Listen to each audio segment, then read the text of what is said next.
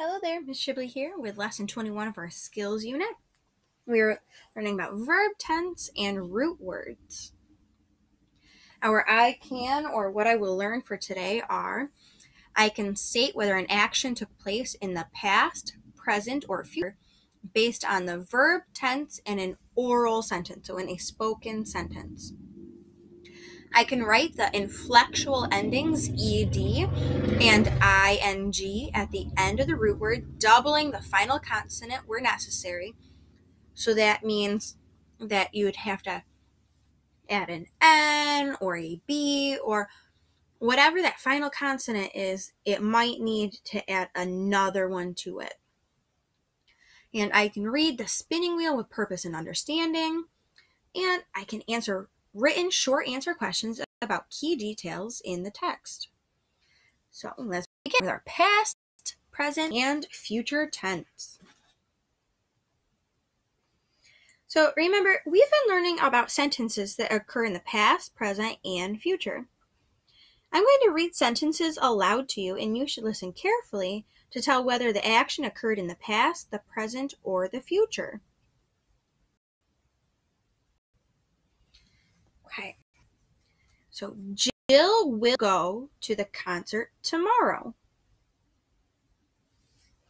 Is that one in the past, the present, or the future? I pause for a second. If I say I walked, that means that it was in the past. If it says that I am walking, it is in the present. And if I said I will walk, then that would be in the future. So when we add the word will to a sentence, that means that it is in future tense. You are going to do it in the future. So let's start over. Number 1, Jill will go to the concert tomorrow. Okay, and because it says will go, that means that it is in the future tense. Number 2, Lee cheered for his pal at the race. Is this sentence in the past tense, the future tense, or the present tense? Okay, let's see. Lee cheered for his pal at the race. Well, it has ed at the end of the verb, so cheered, it is in the past tense. Number 3, Beth will play games with her friends. This sentence in the future tense because it has the word will play games. So she will do it in the future. Okay, number 4, Juanita walked to the store. That ed at the end of walked makes it past tense. Number 5, the dog barked at the neighbors. Is that past tense, future tense, or present tense?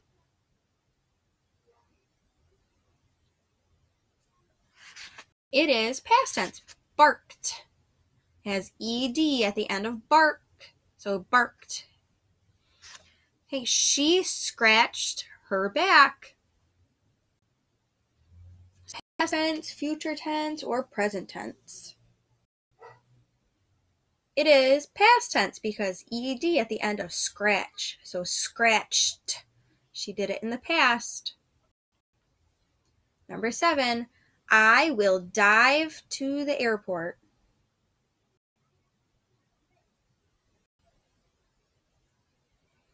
Will makes this sentence in future tense. Future tense. Number 8, yesterday I started a good book. So it's also past tense because it has started, but it also has the word yesterday, and we know yesterday is also in the past. Okay, now it's time for you to practice working with root words and their endings. So you're going to turn to page 21.1 in your skills book and page 89. you are going to fill in the words like they did here. They have our root word stop, then they have the ending ed, and because this one ends with a P, they had to double the P, so stopped, and they had to double the P for stopping too. So you're going to go ahead, pause your video here, and then you're going to fill in your sentences. So make sure you pause.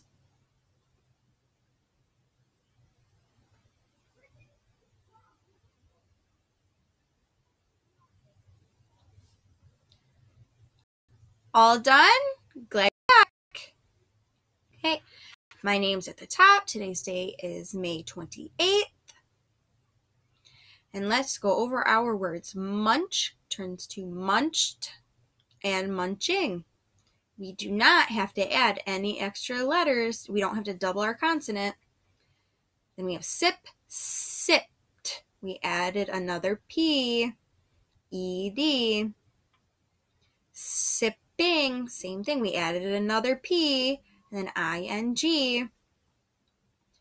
Our root word is kick, and we have kicked, and we just added ed to the ending of kick. And kicking, we just added ing. Okay, fishing, or fish, sorry. We have fished, we add ed.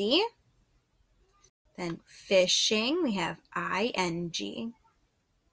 Slip turns into slipped.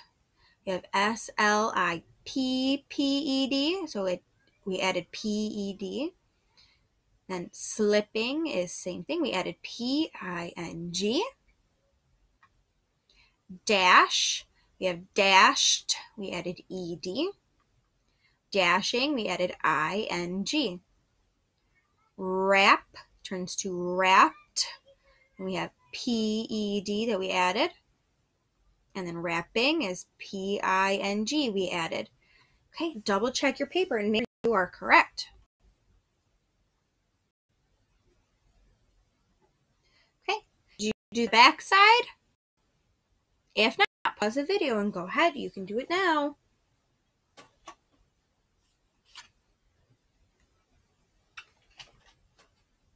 Okay, ready?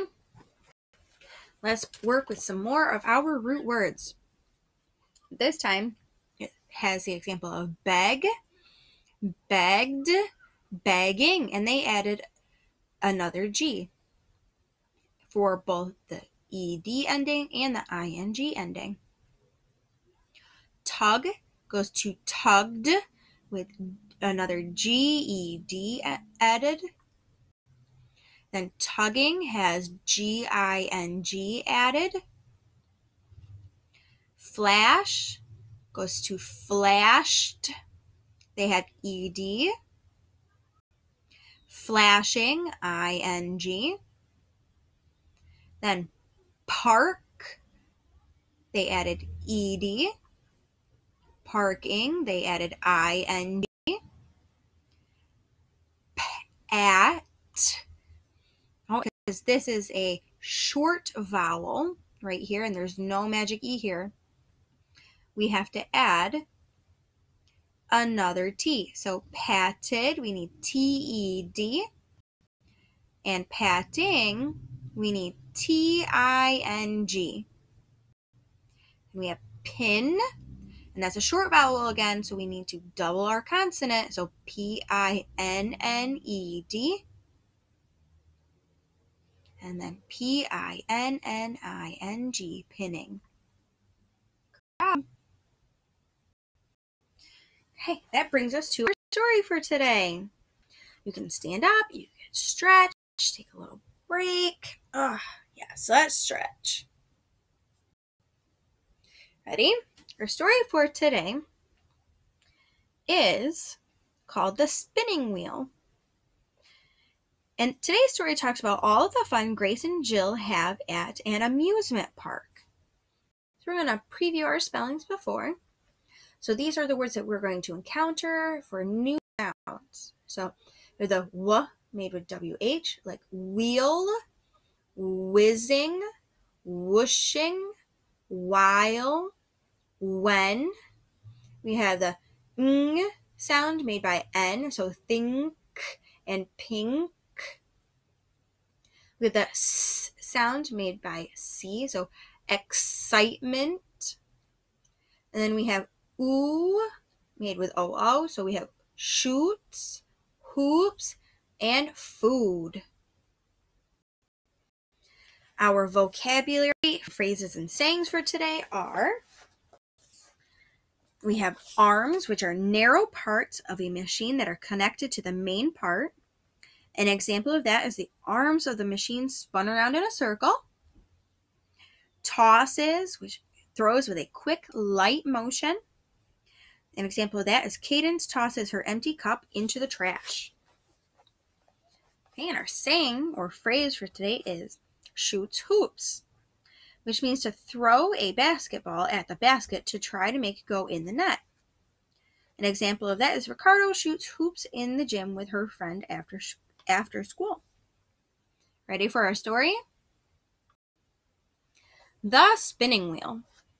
There are lots of fun rides and games at the park this week. Grace and Jill like to ride the spinning wheel.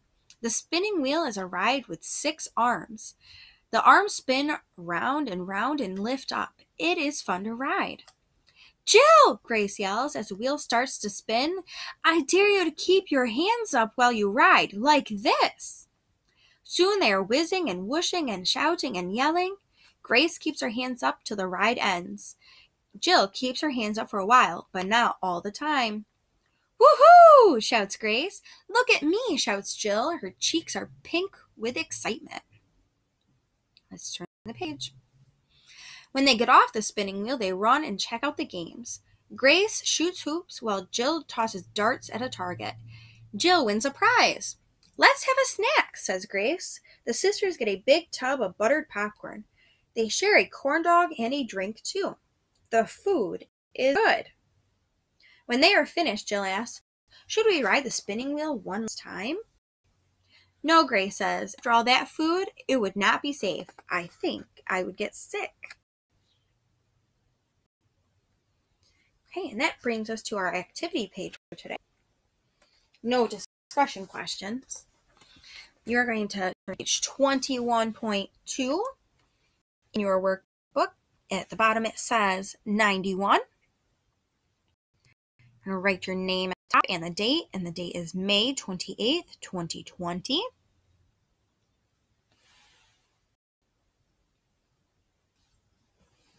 Okay, ready? Number 1. It says describe the spinning wheel.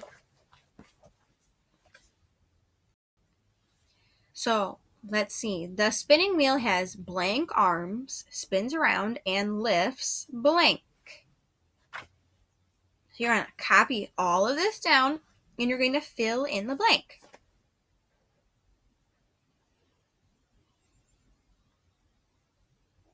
Okay, so the spinning wheel has 6 arms, spins around, and lifts up. And our answer to that is on page 64.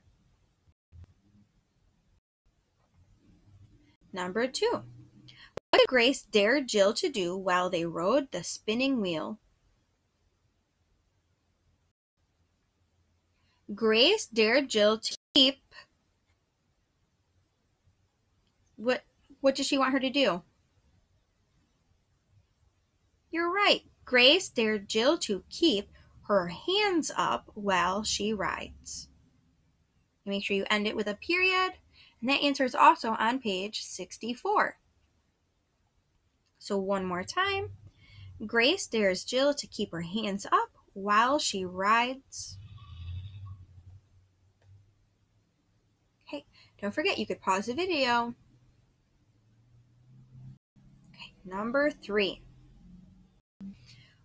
What else do Grace and Jill do at the park? Grace and Jill play games and blank at the park.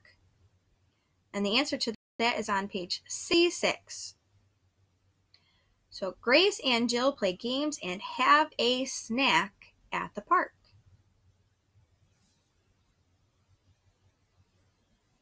Number 4. I'm not going to have you copy this one down because I wrote the whole answer for you. Okay, and there's a lot to copy.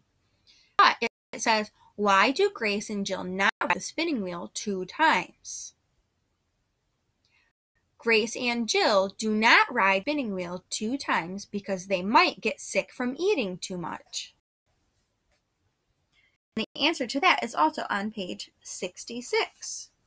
Okay, don't forget to send your teacher a picture. Great job!